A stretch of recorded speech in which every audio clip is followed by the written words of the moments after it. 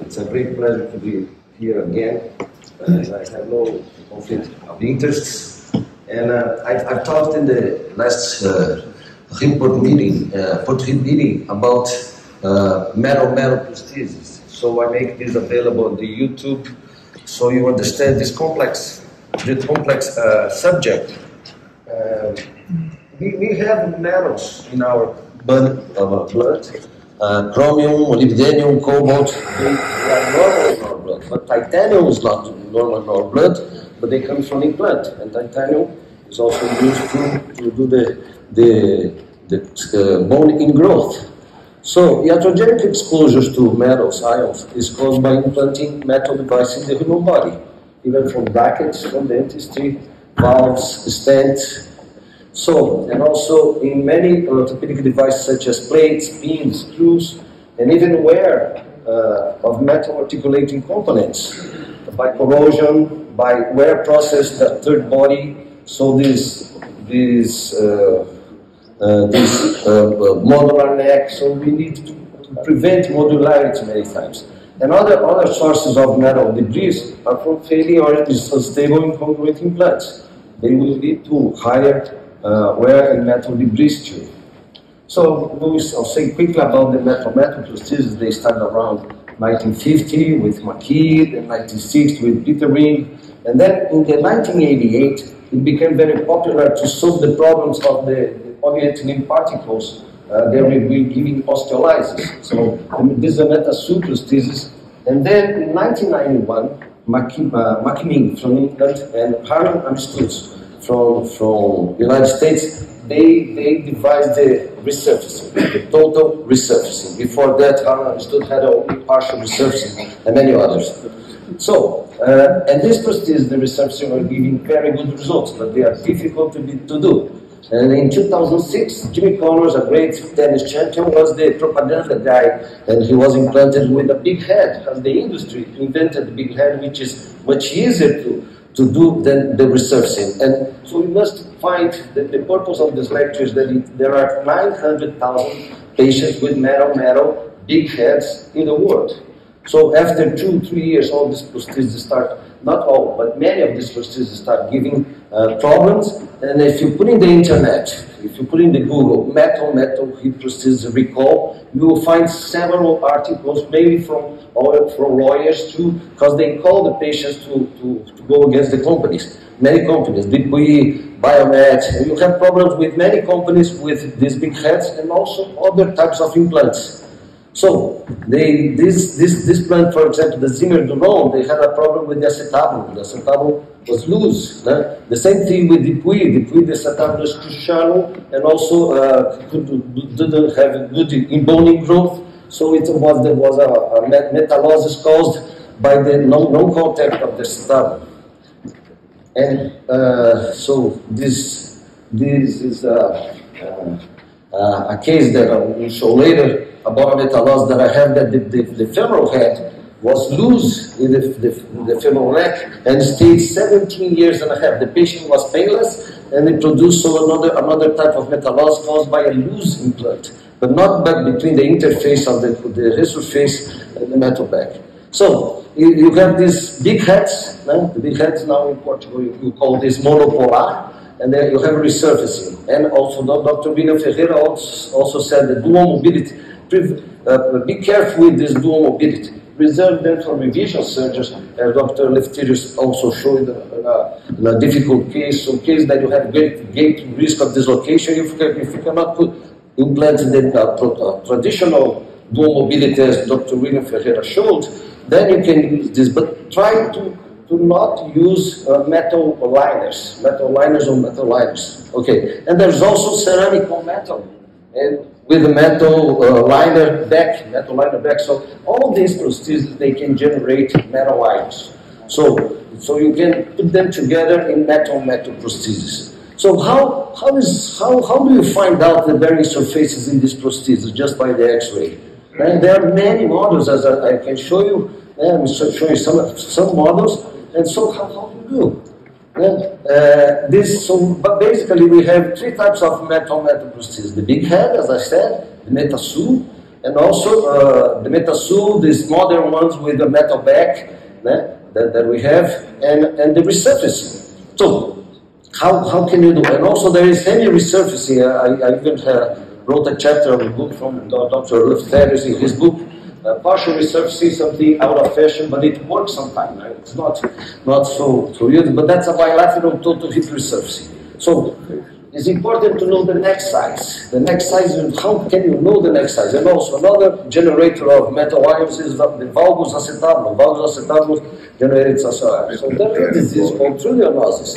Trunion is this area of the prosthesis where the femoral head goes inside. So this can generate high level of metal ions. So it's important to know the length of the neck. If it's a short neck, then it's not so bad. Right? But if it's a medium neck, requires some more attention. And if it's a long neck, these are the most dangerous big head prosthesis or monopolar, as you say in Portugal, that generates the metalosis. The problems also because they have big torque in the trunnion. So this prosthesis was a problem of engineering, and we surgeons, we started implanting them in 2006, became a big fashion. Now these patients may go to your office and what do you do? So it's important to, as I said, so if the acetabulum is valgus, to take care. You can have metalosis by edge loading.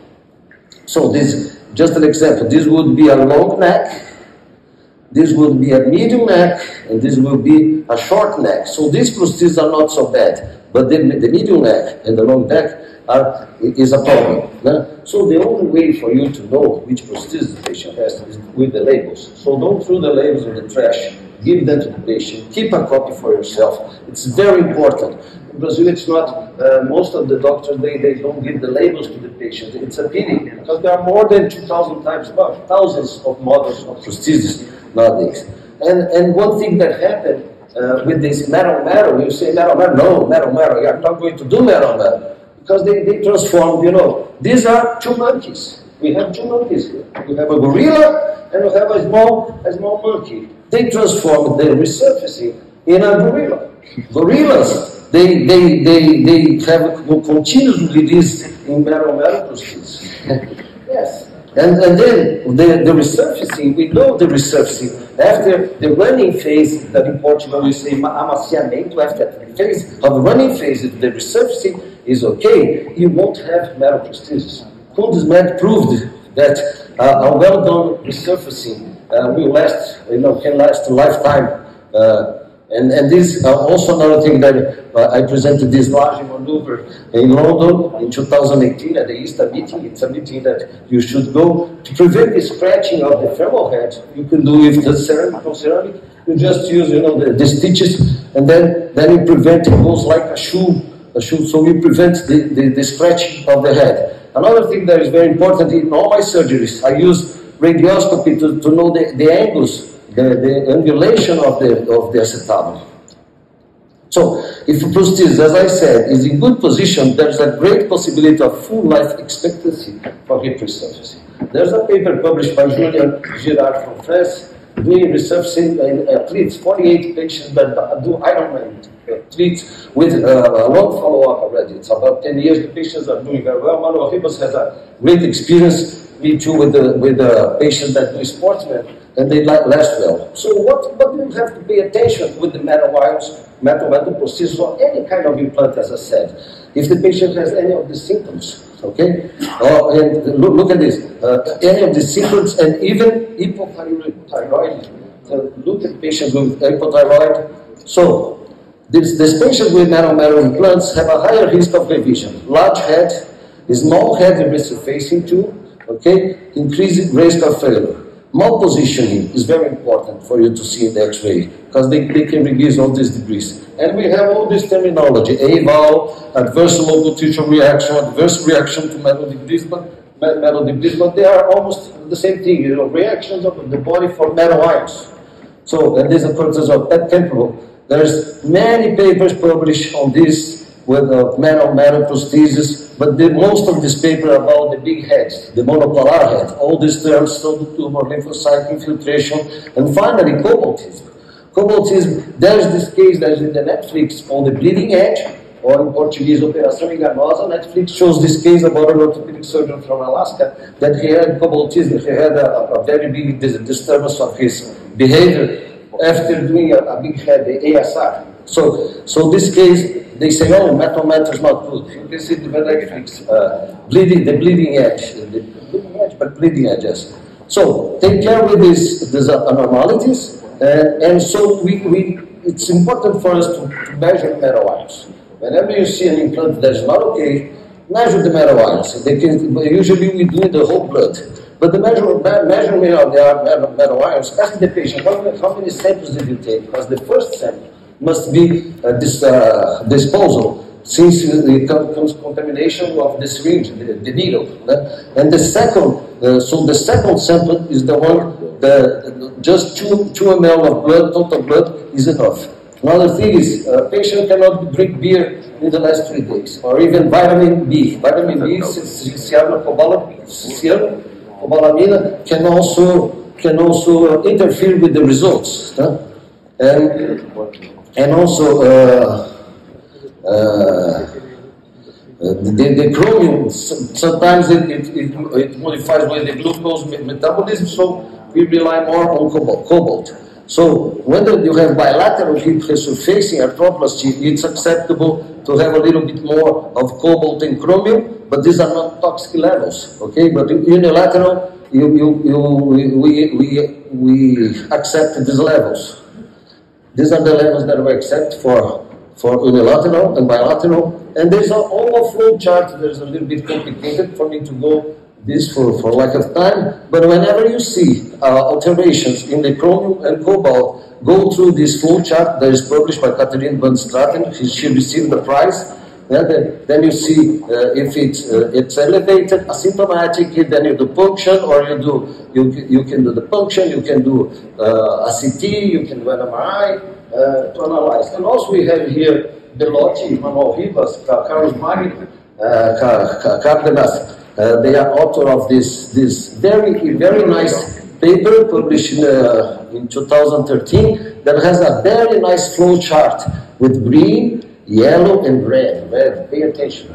So I suggest you see, for example, this is the case of a revision with a big head that had a pseudotumor, and in this case, the femoral stem and also the acetabulum both were loose. So there was not, I don't think it was a problem of the big head, or maybe the big head loosened the acetabulum or the femoral stem. I don't know, Manuel Ribas probably did. You did this case, Manuel?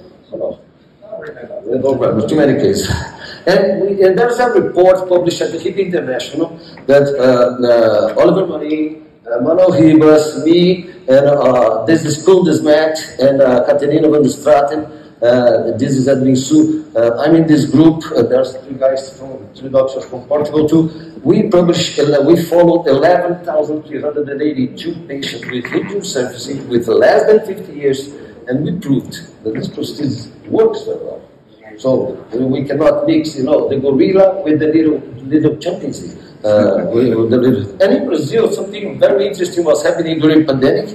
The laboratories were saying patients with prótese metal, it's acceptable 20 micrograms per liter. Several laboratories then I started thought, this is crazy. If you have a prosthesis, metal prosthesis, you cannot change the normal levels of. But now the labs are correcting this thing. And this lecture it's also available in my YouTube channel. If you just put Symposium, Lafayette, Lage, and prótese metal. What you should know about this? O que devemos saber sobre prótese metal? This is a great lecture Dr. Ribas did in Brazil in 2019 of 36 minutes. And so I suggest you all to see this lecture, and thank you very much for the opportunity.